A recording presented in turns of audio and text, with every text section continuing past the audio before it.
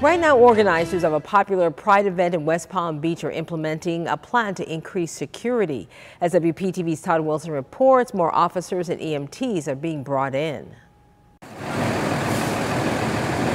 Pride on the Block is a time where the entire LGBTQ community and allies get to come together and celebrate being visible, being seen. Setup for the 4th annual Pride on the Block began in earnest, but by night, the event was in full swing.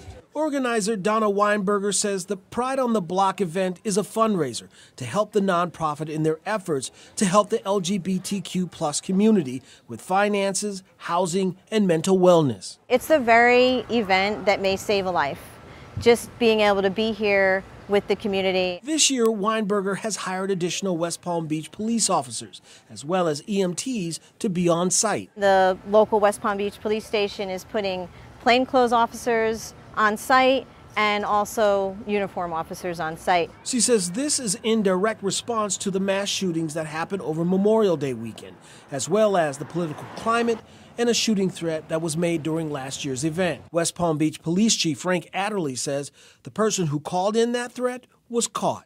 We were immediately responded to it with our federal partners. We were able to identify the individual that actually made the threat and take some immediate actions.